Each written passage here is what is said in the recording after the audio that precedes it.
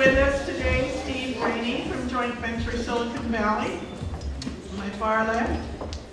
Joel Remus from Transform to speak to our social equity, and Adam Stalker from the University of California at Berkeley Transportation Sustainability Research Center. So in the league, if you want to be an informed voter and you have to take Lyft or Uber, get a friend and give you a trip on it because it's a very interesting phenomenon. And think about it compared to a taxi experience, it eliminates waiting under conditions of uncertainty, which tends to drive humans crazy. So it's a better user experience. And the more advanced flavor of Lyft and Uber is Lyft Line and Uber Pool, which increases the occupancy inside a vehicle, so it's more efficient and better for the environment. And because two strangers are riding in the Lyft vehicle, then it's a lower cost, takes a little more time to get where you're going. But there's enough scale of people in San Francisco to make it really successful because there are tons of people essentially going the same direction and form an ad hoc carpool. Now, for mobility as a service in Europe, it's going bonkers, and the first 4 bullets there are German entities. They're really in the lead on mobility as a service, and Daimler Mercedes, the purple bullet there, they have this vision to become the Google of mobility, so very ambitious. And Los Angeles just launched a new service that gets them partway along the way, so that was pretty innovative. What is mobility as a service? Coming up to it. Oh, sorry, okay. Coming up to it. And in urban places, like San Francisco, where it costs you $20 a day to park, and where Lyft Line has got enough scale to work, this is the kind of good place for mobility as a service. So we think of this seamless knitting together of public and private transit, any option you can think of besides driving alone, as part of the mobility as a service solution. There's about 5 or 6 different vendors that provide great solutions for that. So we think of this as working great in San Francisco and Oakland and Berkeley. And it's a trip planning app that gives you a bunch of options on your smartphone and does a great job of knitting together 2 or 3 modes in a single trip to get you where you want to go. There's a notion that you might give up a car and pay $400 a month to get a basket of mobility to get where you need to go. And so it's knitting together public transit, private transit, car share, bike share, electric scooter, Uber Pool, Karma carpooling, anything you can think of. And so the notion is 2 to 1, millennials none. So a 2-car family could sell 1 car, then use your smartphone to get around, and millennials would never need to buy a car. So the drive, are you skeptical?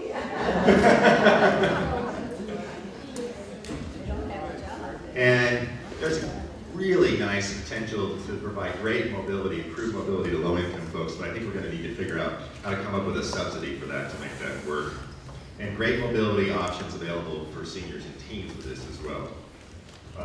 So that's the urban flavor of mobility as a service. And then let's, most of the Bay Area is auto-centered, like right here in San Pablo or Silicon Valley. And this table here is a comparison against Helsinki, which is transit-centered, versus Silicon Valley. And in 9 different dimensions, Helsinki is so much better for mobility than Silicon Valley. So transit ridership is 12 times as high, there's 4 times as much biking, there's half as much driving alone, SOV. It costs to park, it costs a lot more to buy a car, it's a lot more dense, and so on and so forth. And that's a quote from Maria Fernandez, the new general manager of VTA, saying, it's insane that we don't charge for parking in Silicon Valley, because she came from New York City. You go, Maria. So when we talk about reducing commuting in suburbia, we don't really have a policy template. So nowhere in the US for a big chunk of suburbanites have we ever shifted commute mode from 75% drive alone down to 70%. So we've never tried to do this before, but I'm arguing that we have this perfect storm because traffic congestion is so bad, we have climate imperatives, we've got great new software, we've got some innovations in policy, where I say we can get down to 50% SOV. So a real transformation of suburbia. And Joint Venture's mission is to help accelerate that transformation. So have you heard about California Transportation Plan 2040? So alternative Alternative 3 is the super green pro-climate one. No other state has anything like this. It's kind of amazing. So, checks the climate, down to sort of Kyoto levels, reduces congestion,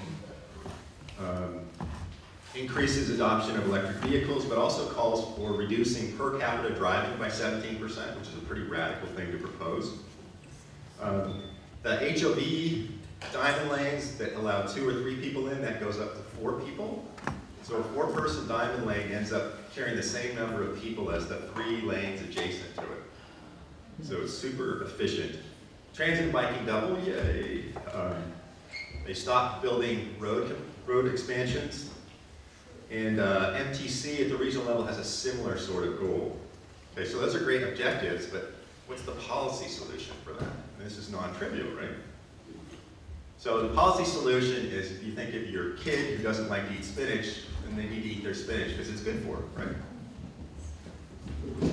And so in a sort of a rational pro-climate world, we would increase the gas tax by $5 a gallon so we get up to Helsinki gas prices. Okay, there's no chance of doing that, right? That's not viable. Also in a rational pro-climate world, Jerry Brown and Tom Steyer would bring forth a pay-as-you-drive auto insurance ballot initiative, which would reduce driving by about 8% per capita. And that's semi-viable. It's not an easy thing, but it would be nice if that advanced. And then another thing we think is somewhat politically viable is doing what Stanford does for trip reduction, which is coming up in the next slide. But not easy from a policy standpoint, right? So some of the Silicon Valley tech employers have an expensive way to do commute reduction, but it doesn't scale because most of the private sector companies don't want to spend a ton of money on their employee commuting. So sometimes Google might be spending $6,000 per year to run the Google Bus per employee. They're pretty expensive. And so what like Stanford and Berkeley do is they combine carrots and sticks in an innovative way. So Stanford charges $3 a day to park. They take that revenue and they give it to the next person to bike or carpool or what have you. And they shifted mode way down with that sort of solution, and they saved building a lot of parking structures. So we think that something like that is moderately politically viable and would really scale. And in Silicon Valley, we're having what's called trip caps, which is a real public policy innovation. So if you're Apple and you want to build that new donut-shaped campus, or if you're Facebook, you want to build that new campus, in exchange for your development rights, you agree to a super low drive-alone commute rate for your employees. So those trip caps are really innovative. And it started back in 1989 with Stanford getting that imposed on them. And so there's real teeth in the Facebook one. It's really expensive if they go over their cap of trips. And there's great new software that allows an employer to track how employees are commuting, so they know how many people are driving alone and parking, how many people are biking, how many people are taking transit. And so you get this real-time commute dashboard so you can see how you're doing, and when you get close to the cap, you realize you've got to sort of crank up your commute program. And there's 3 vendors that are providing this software. It's just coming out. It's really exciting. And one of the key bits of technology in this, if you're an employee, is this commute calendar that you face. And so on Monday, if you biked, you drag that icon into your calendar. On Tuesday, if you took transit, you drag that in. And on Wednesday, if you drove, you drag that in. And that may actually raise or lower your paycheck a little bit, depending upon what carrots and sticks are implemented. And then people look at this and they say, well, we don't really want our employees spending 60 seconds per week filling this out. And so I think a key part is to automate that and to figure out what mode people took. And so I'll close on my last slide with saying there's so much innovation going on right now for people's mobility with electric bikes that are lowering the cost to like $1,500 a bike, electric scooters that could be your first or last mile to the train, Lyft driver destination, chariot bridge, you name it. So thank you. So again, what I was talking about was the urban mobility as a service and the suburban commute reduction, which then could transform into mobility as a service. Thank you.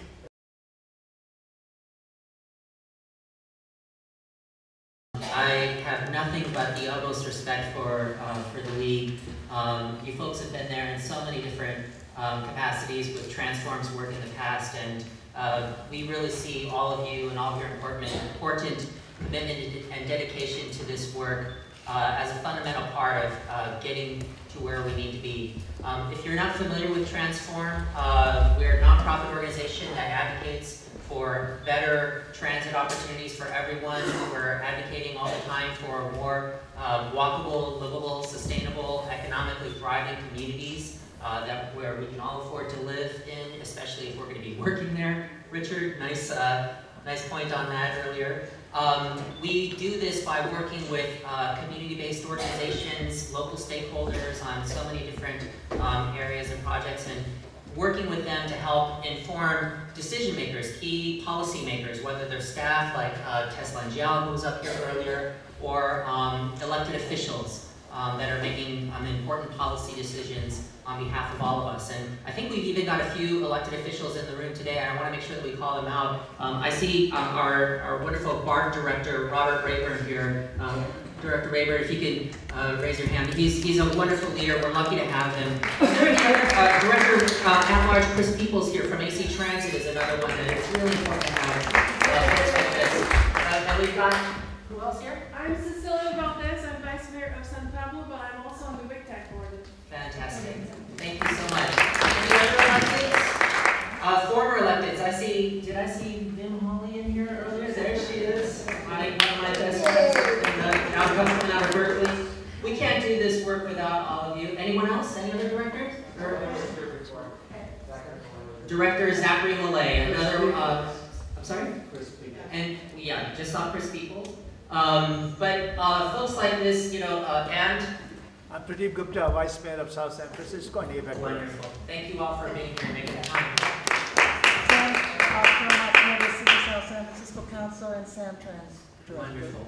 Yes, all wonderful folks that we need to work on. Folks want to know what's happening with high-speed rail. We need to get Caltrain and the electrification process integrated to be able to get high-speed rail up here sooner than later. So that's something that's keeping us from moving along as quickly as we need to be up there. But I'm sure we can talk more about that.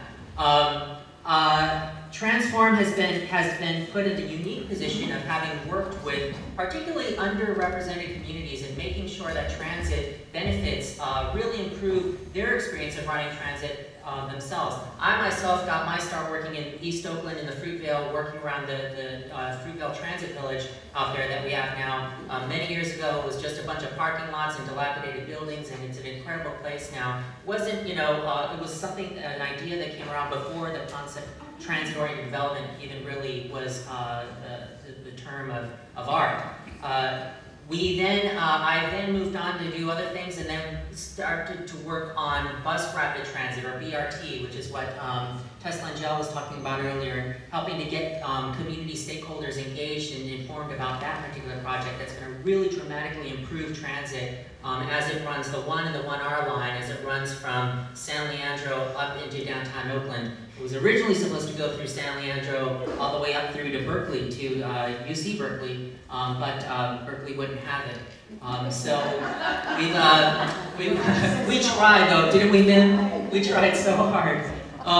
And so because I was doing that and Transform was doing that, helping people, communities that, you know, for who this thing was going to be running across their front porches, understand how transit-only lanes would be good for them and how proof of payment would be good for them and how better parking management would be good for our communities. These are all things that are innovative and technology effectively driven. You can't really, all the wonderful things that we're making, the progress that we're making in terms of getting better data about our transit still needs to make its way into communities that have been left behind in too many conversations around these things. Transform has been working lately under a grant that we just won from an organization called Just Transit. And we're going to be working with them and an app provider, a transit app provider called Ride Scout. If you've got a phone and you're using apps, transit apps, I really recommend you checking out Ride Scout. It's a wonderful app that's going to show you wherever you are what your mobility options are.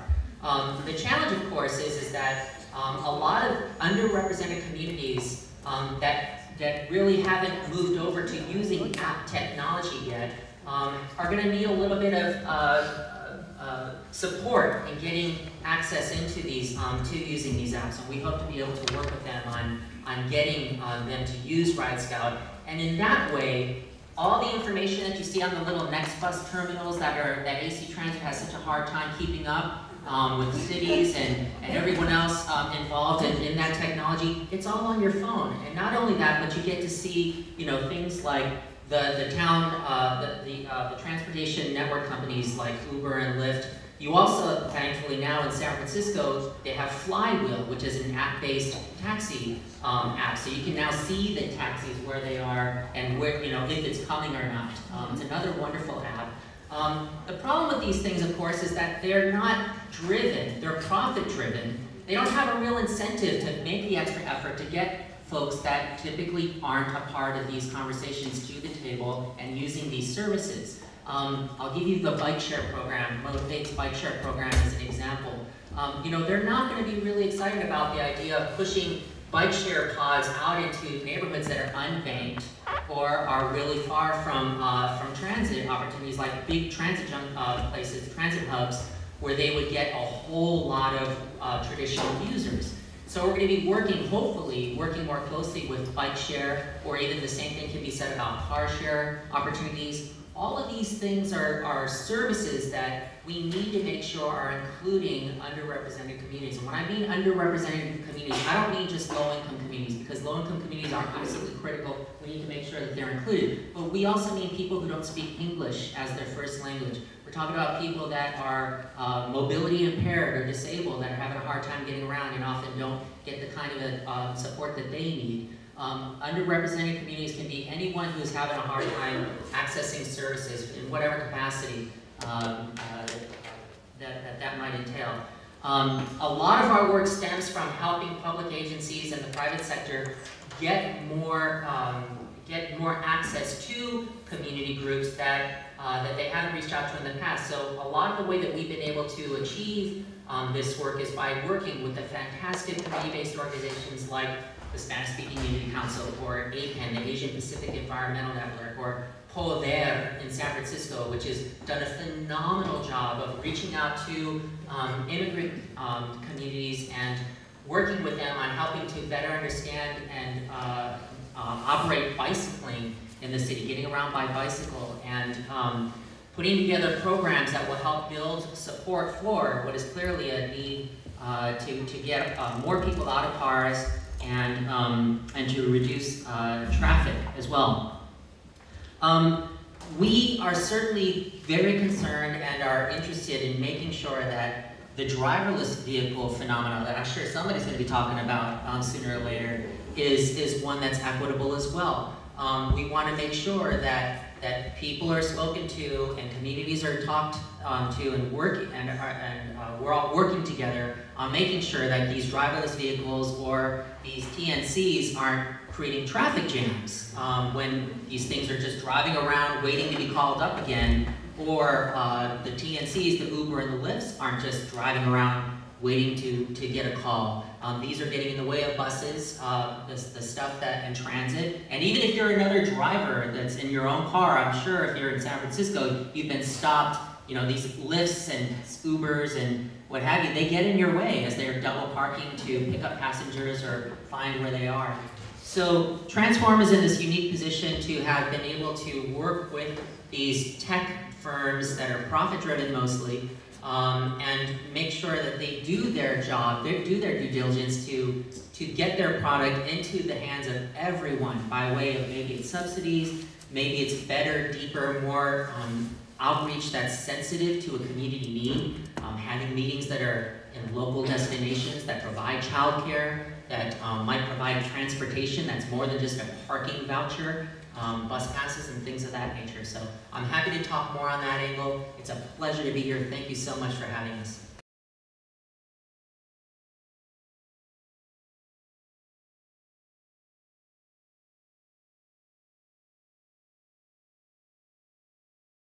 Are today, and this is a little bit out of our wheelhouse.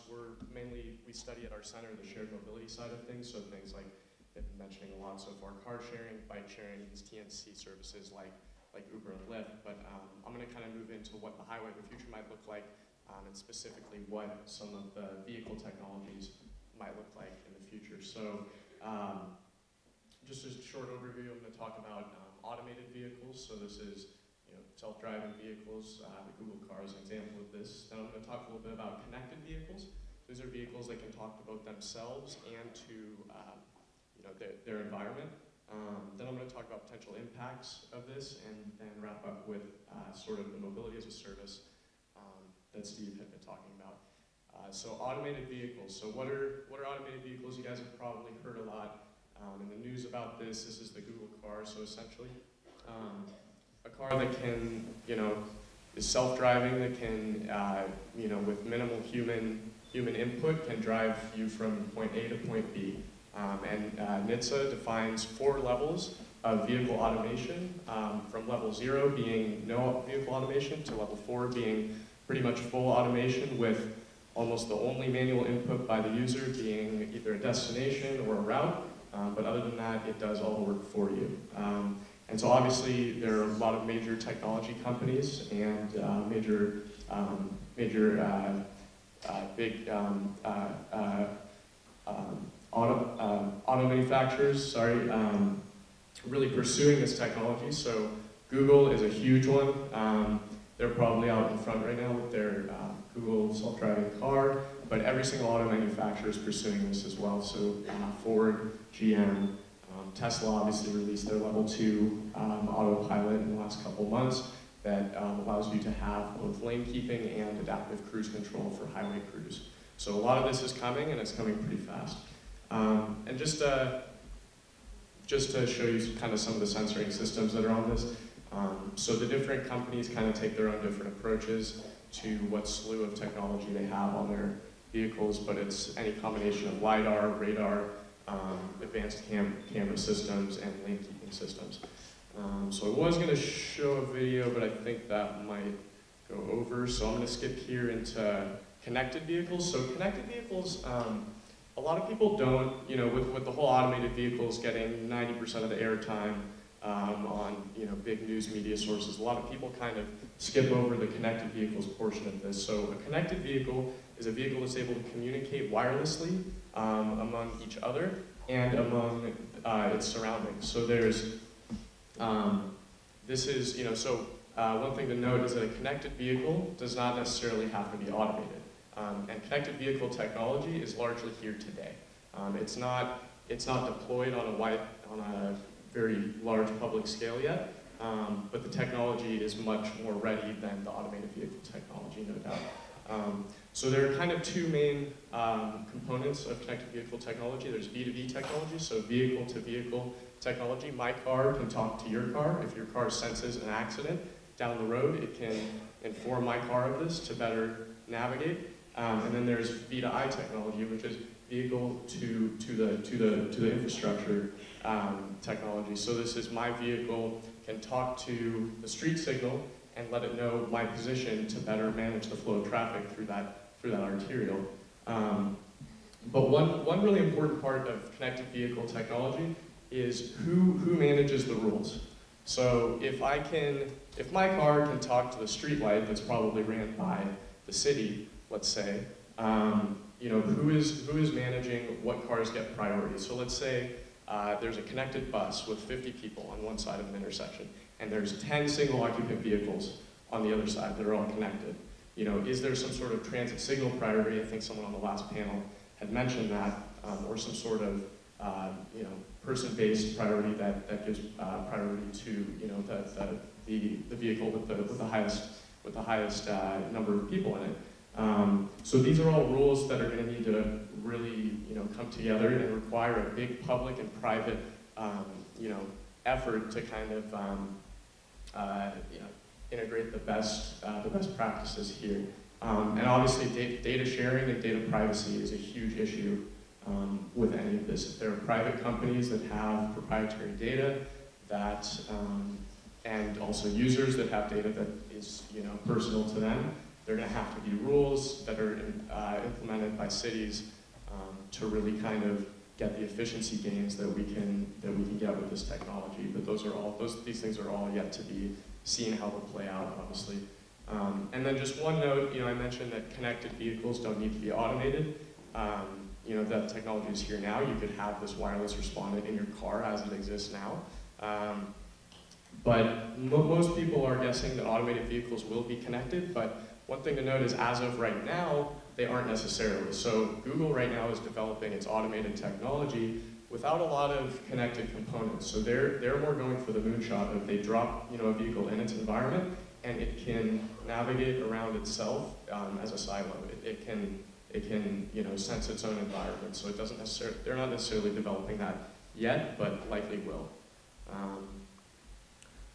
So what does all this have to do with how it's going to affect you, right? Any of these new vehicle technologies, everyone wants to know, oh, so I'm not going to be sitting in traffic anymore, right?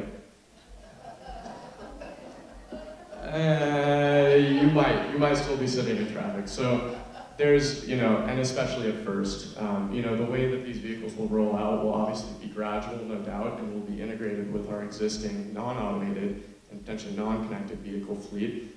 The market penetration levels of which we will be largely place dependent. And one thing is with any advancement in transportation technology, there's almost always this sort of induced demand effect where and automated vehicles, and Steve was nice enough to share some information with me. There have been multiple studies done that are predicting that automated vehicles will in fact increase vehicle miles traveled, simply because they're a faster, more convenient, more comfortable, potentially cheaper if we're talking about mobility as a service in some cases, mode of transportation, and any mode of transportation that is quote unquote better almost always has this induced demand effect. So are you still going to be sitting in traffic? Probably at first, but one of the kind of pie in the sky goals that vehicle automation brings is when we really combine it with shared mobility. So sort of moving into, especially what Steve was mentioning, the whole MOS system. So this is really where, and this is also where our research comes into play regarding shared mobility. If you can combine shared mobility and the vehicle automation side of things, you really have the potential to reduce the single occupant vehicles, which makes up so many of our trips right now in the U.S. But it is hard to predict these things. It's really hard to predict the business models, how what these vehicles might look like. But most of all, it's incredibly hard to predict how we're going to behave around these systems. So modeling these systems is incredibly hard to predict right now. And as humans, we're terrible at predicting things, as you guys probably know. And so, this whole MOS concept is really gaining steam. And Steve covered for me nicely, Lyft and Uber, and especially their carpooling features, Lyft Line. And these things are really gaining a lot of traction, especially among people in my generation in dense urban areas, especially in San Francisco and other big cities in the U.S. And there have been a lot of recent business deals as of late that are really pointing toward kind of this combination of shared mobility and vehicle automation. So GM just invested $500 million into Lyft recently in the last month. Ford has partnered with Google on their self-driving car project. Uber bought basically Carnegie Mellon's robotics department to build them a self-driving car. And even like more legacy shared mobility companies like Zipcar have teamed with I think the University of Michigan's self-driving car efforts. So there's a lot of signs that are pointing kind of toward the combination of shared mobility and vehicle automation. How this will look, will we all be sitting in traffic still? Who knows, right? But probably we will still for a while. So just a little conclusion. Automated vehicles will have a large, and connected vehicles will have a large impact on the way we travel. And I'm getting to stop. So before I stop, I'm going to give a shameless pitch to our weekly newsletter that I've created at our center at UC Berkeley. It's called Last Week in Innovative Mobility. And if you're interested in, innovative mobility news, we send it out every week to your email, and you can subscribe on our website. So with that.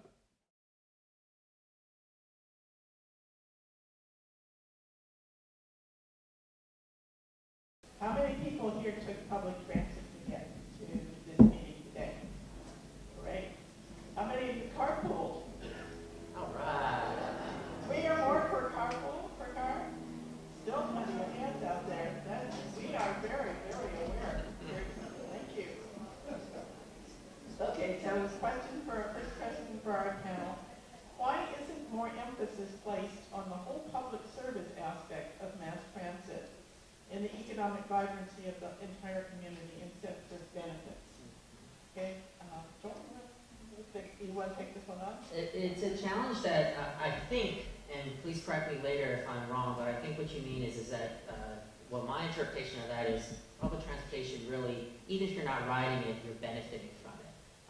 And we need to do a better job of selling that idea, or that reality, I should say. It's something that we're still working on. I think that we're still kind of waking up from this infatuation that we've had over the car for so long, and public transit for the most part. And I have to remember this all the time. We're working on this BART bond measure, right? And I keep talking about how great BART is and how we really need to make sure that we fund it and talk to BART riders. But even with as important as BART is, it's only just a small amount of people that ride it, relatively speaking. But everyone benefits from BART. When BART shuts down, we all feel it. And so we do have to do a better job of talking about the economic benefits, the climate, the sustainability benefits, mobility, the economic benefits of getting to a job and all that. It really does encompass everything, and we need to do a better job of saying that. Here's a question about Lyft and Uber, which addresses a different aspect, I think, of the social equity. Lyft and Uber currently hire drivers as self-employed. I read recently that drivers have filed a lawsuit to be treated as employees in order to receive benefits. And do you have any comments on that aspect of things? Yeah, well, it's really exciting to see drivers begin to organize, and also even for the Google buses and those kind of things are also organizing. So that's an interesting change vector for reducing income inequality. And certainly the private sector motivation is to drive wages down as low as possible. It is a little bit sort of mean-spirited, so it's going to be interesting to see how it all plays out. But of course, like the Uber CEO says, I can't wait to fire all my drivers so we can have robots driving around instead, because that'll make more money for me. So I think we're all would be well served to vote for Bernie Sanders and create an eco-socialist utopia where there's a guaranteed minimum income. Unfortunately, I'm concerned that that's not going to come about. I don't know. That's pretty close in Iowa. I would second that, but again, there's a lot of interesting things with the equity piece going on with Uber and Lyft right now. I mean, the kind of right now, both players are really coming to the table with this. Uber is a little bit later to the game than Lyft is. Lyft has generally been there from early stages, kind of interacting with communities, with local transit agencies. But one thing actually recently that made me think of that happened in the last couple of weeks, I think, is that Lyft settled a class action suit here in California.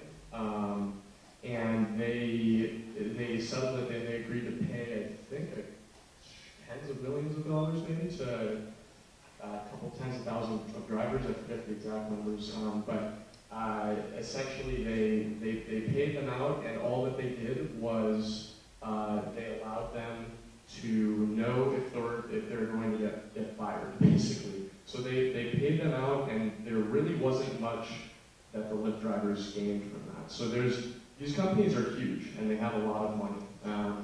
And unless the public side, really pushes them and puts pressure on them to change, they're going to keep pushing forward. That's just what private companies do. So it's something that people in positions of power need to watch out for. Okay, Adam, I think we'll start with you on this because I think you addressed it a little bit. My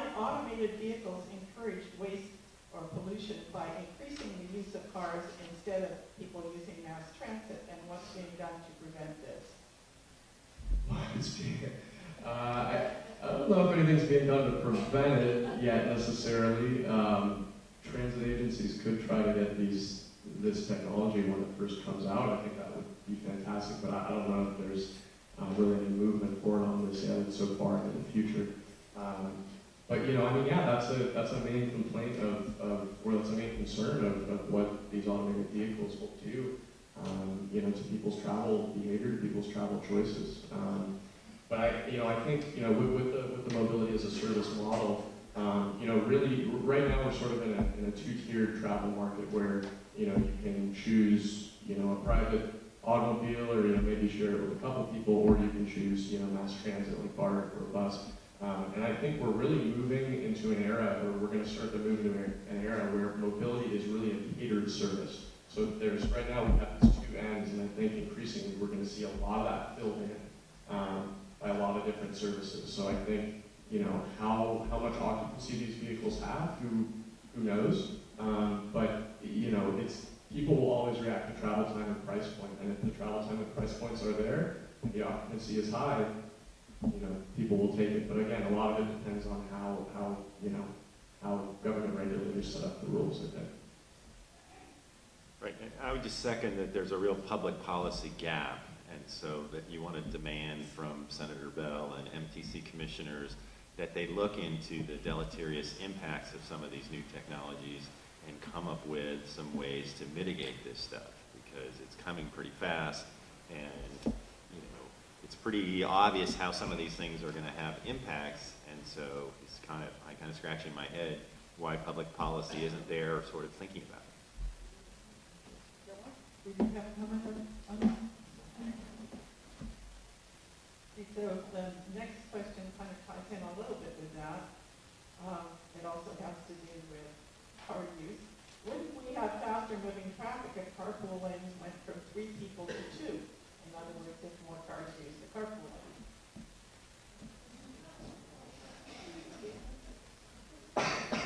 So, you know, it's interesting, the California Transportation Plan 2040 vision, which is saying there's a big shift away from driving alone to transit and so forth. So it's really thinking about increasing the occupancy of that diamond lane, cranking it up to 4 people, so you've got buses and vans, and you know, it's a Nissan Leaf with 4 people in it driving along, and having that work efficiently but be a little faster than the general purpose lanes. So the state adopted policy in Alternative 3 is really the other way, is really trying to drive up occupancy and efficiency of the system.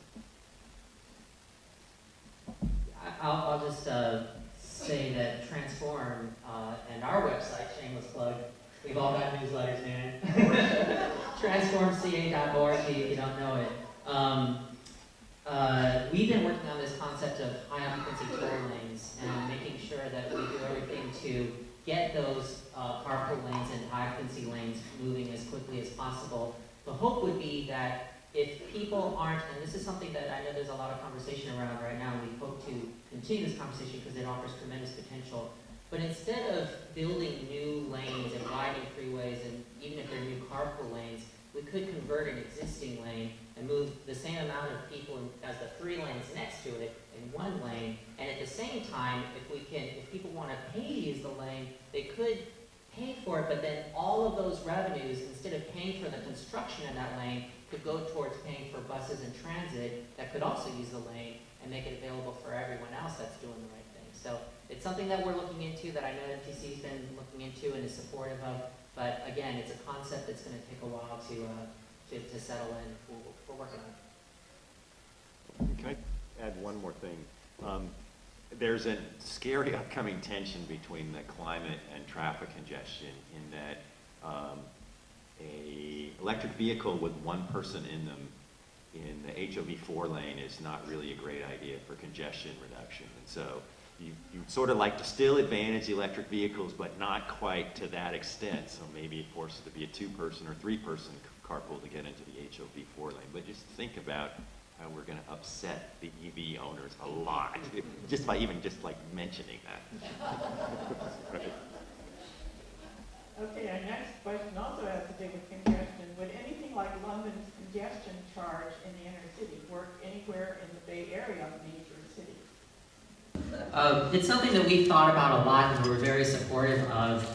It's something that maybe we ought to do around the city of Piedmont so Oakland can get all these congestion fees of every car that leaves Piedmont as a driver on the streets. Any Piedmont residents, sorry, you know it's true.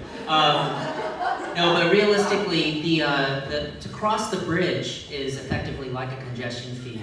You know, you're going into San Francisco in any of those bridges, and it's something that works. It raises revenues, and there's talk now afoot of a regional measure 3, where we can really generate revenues. Of course, you reward people for carpooling, and so the cost would be lower for carpools, but if you're going to insist on driving by yourself, you're going to pay, and then that money, that revenue is going to go towards decreasing congestion. This thing has been so successful in the City of London that they've actually expanded it. The community has been calling to expand it because it's raising so much money for transit. It's really working very well. It's incredibly difficult politically. You know, a lot of folks, especially if we start talking about doing it like in downtown San Francisco, where there is congestion and there is demand. And it's something that I think that we really do need to do because, you know, we do have these TNC cars, or rideshare networks like Uber and Lyft, where we've got drivers that are coming from Antioch that are driving around downtown San Francisco looking for rides, looking for fares. And, you know, because it's a job. And if there is no regulation, you know, with taxis, they're regulated. We know exactly how many taxis are on the street at any one time.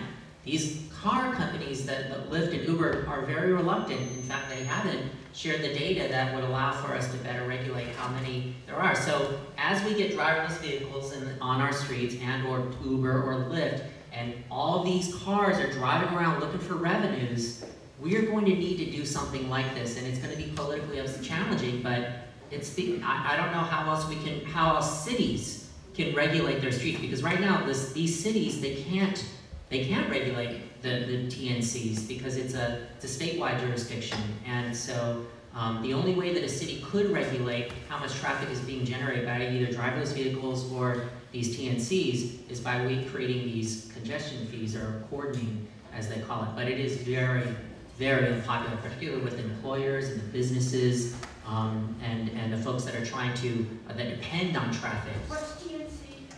The transportation network companies, which are the Uber, the Lyft, all these other different cars that are not taxis but are sort of like taxis. So the commute mode share into downtown San Francisco is 9% SOB. Right, so it's super not auto-centered at all. It's still congested, so it's, you know, a little bit dodgy to add a congestion charge there. Can you really knock that down to 8.9% SOB? I mean, what's the bang for that? I think what would be interesting from a not viable policy standpoint would be to lasso all the major, like there's like 18 major suburban office parks in the Bay Area with about 30,000 jobs in them, Bishop's Branch, Hacienda, and all this stuff in Silicon Valley. And like a $5 a day cordon charge would just be terrific in terms of congestion reduction. And it's so not viable, it's not even worth talking about. Not yet. Okay, last question, I think. Maybe some of you could address a little bit more the middle of that spectrum. Adam, you mentioned it, and I know Steve did. The middle of the spectrum between the individual vehicles, whether they're self-driving or talking to each other, and mass transit for lower income communities where maybe they're not that close to transit or they need some other types of transportation. We know that our vehicle fleet ages less rapidly as our cars become more durable. So there will be a considerable period of time in which many people will not have access to those newer vehicles with the new capacities. How do they take the best advantage of what we have coming forward? Right, well, I'm not going to speak to that, to the last part, but I think to the first part I can kind of cover the sort of the middle spectrum of what, you know, the mobility services are that exist between traditional public transit and maybe say a TNC like Uber or Lyft. So there's a field called microtransit is what it's kind of being called right now, and right now there's 3 operators in the US that are kind of like a mix between Uber and a van pool. So think, on-demand shared Uber, like Uber Pool, but in a 15-seater van. So there's a company called Bridge, and Steve had mentioned some of this. There's a company called Bridge in Boston and Washington, D.C. now that tries to do this concept. There's one called Via in New York City and now Chicago, and there's one here in San Francisco called Chariot that is actually more of a fixed line service. But we're already seeing a lot of these services kind of emerge. And a lot of them, unlike the Ubers and the Lyfts, seem to be a lot more publicly involved. They use bigger vehicles, they use more street space to drop off and pick up passengers. And I know for certain that these companies, and there was one of them actually that failed was Leap Transit in San Francisco. If any of you guys heard about them, they were this posh, same concept as they were this posh, bus that they actually bought all these buses, ripped out the disabled accessible ramps to them, and served charged $6 rides and served $7 smoothies in it to get from the marina to downtown San Francisco, right? And they got shut down, by the city. There were all kinds of issues with that. But it's really showing that these services can't necessarily survive the way that pushing forward and ignoring regulations the way that Uber has done in the past. There's really this, they have a much bigger, participation with the public sector. So I think that there's good hope that they could be incentivized, maybe subsidized in ways to go into some of these communities of need and offer their more technology-enabled services. Because right now, paratransit costs way too much for these agencies to run. A lot of times it costs $20 or more per ride. That's unsustainable, and that the subsidies have to be through the roof for that. So a lot of these services, could potentially team with these municipalities to really drive that cost point down and really partner. Yeah, that last mile solution, Director Peoples, I'm sure can talk all about how challenging it is to get good transit service out to places where the density isn't there to support a frequent service or even fast service. And so there is tremendous opportunity for some potential cooperation, if you will, with getting that last mile addressed. Like if you're coming in from BART, and you're trying to get that last mile home, and that bus, stopped running at 6 o'clock because it's a Sunday. That these kinds of things are really areas of potential cooperation that I certainly hope we can figure out and then leverage. Because yeah, paratransit service in and of itself right now it's the bank breaker. I mean, it's so expensive to deliver that service, but it's a necessity. We need it, and there's a growing need for it. 3 potential technologies and solutions. Electric bikes for 8-mile trips back and forth as the cost goes down. I think those are really interesting for a lot of different people. There's this app, there's this version of Scooby-Doo, okay. Electric bikes for 8-mile trips, and this Lyft driver destination where I'm an employee and I'm commuting in on an arterial like San Pablo or El Camino, and I offer to pick up strangers along the way for people who are ending up kind of a similar place than me. So that's much lower cost than something with a professional driver. And then third is, a typical public transit 50-passenger bus costs about $1 per passenger mile, which loses money, right and left. And unfortunately, when we can eliminate the driver and create robotic vans with 10 or 15 people, and that may be able to run at 25 cents per passenger mile. So public transit could run at a profit, so we can really scale up public transit and then squirt some new service into places that are poorly served. So there's a lot of potential for that as well in the long run. Great, well, I want to thank the panel for joining us and giving us their